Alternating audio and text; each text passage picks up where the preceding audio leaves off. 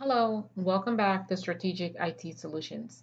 In this video, I'll show you how to create a route table in AWS.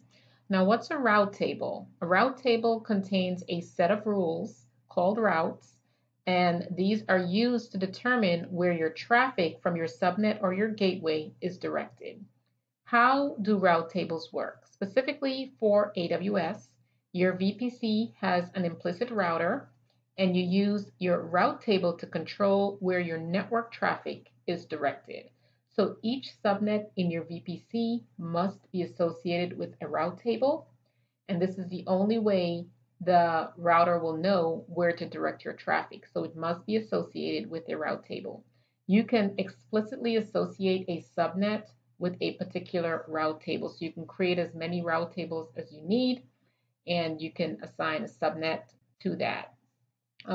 You can also implicitly associate the subnets with the main route table. So if you did not want to create a specific route table, AWS automatically assign your subnet that was created to the main route table. A subnet can only be associated with one route table at a time, but you can have as many subnets as you need associated with a specific route table. Okay, so now we will go into the demonstration. Now I'll show you how to create a route table. Logged into your AWS console, you'll click VPC.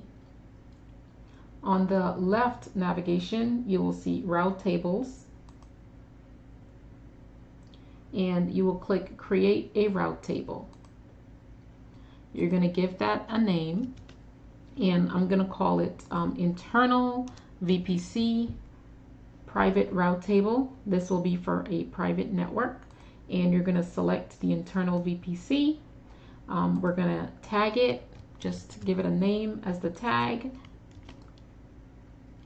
and click create. Doesn't like that tag, so we will call it internal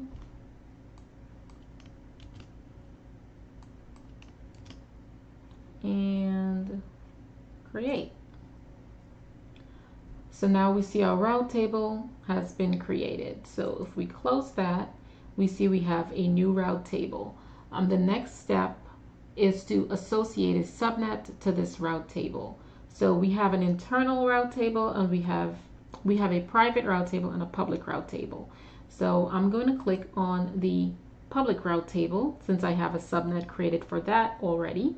And we will click subnet association, edit, and my public subnet, I'm going to click that and click save.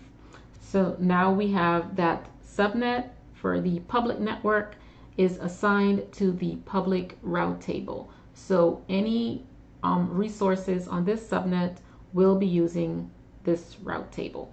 And that's it. That's how you create a route table in AWS and assign a subnet. I hope you found this video helpful, and I'll see you in the next one.